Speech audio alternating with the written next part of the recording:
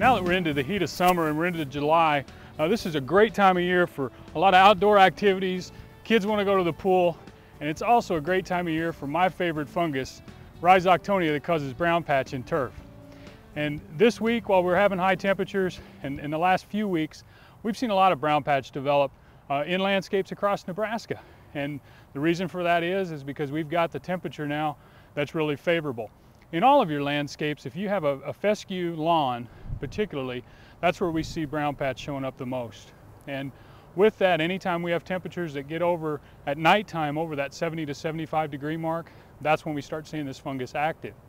The symptoms of brown patch that we'll see are going to be these, like the name suggests, large brown areas in the turf. If we look into those individual patches, what we'll see are leaves that have these lesions on them or dead portions on the grass blade that have a real irregular margin. Many times those lesions typically will not go across the grass blade, but will be real irregular with that dark purple, dark brown margin. Conditions that favor brown patch are any conditions that favor longer periods of leaf wetness in the turf.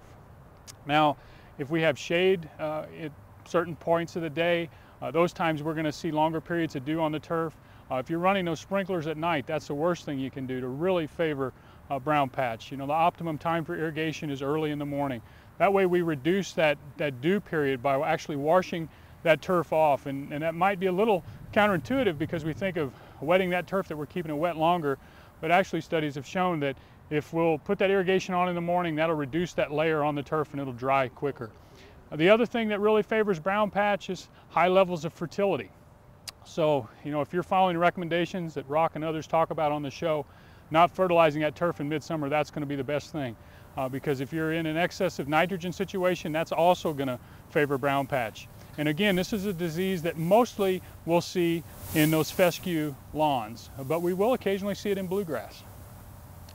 Now, when we're looking at management for brown patch, we're going to target a few different things. You know, and first of all, this is a disease that doesn't necessarily take the turf out totally. It will thin the turf, and you can really work with it or manage it by overseeding in the fall.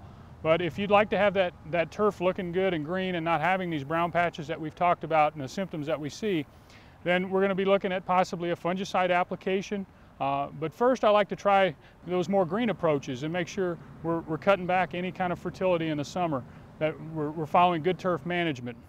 We're not running those sprinklers at night, you know, watering infrequently as much as possible, watching those dew periods.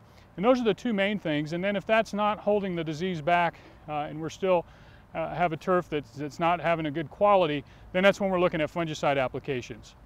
And there's many different fungicides that can be used for brown patch control. Those that contain strobilurin fungicides are some of the better products, but there's a wide range that can be found in the neb guide.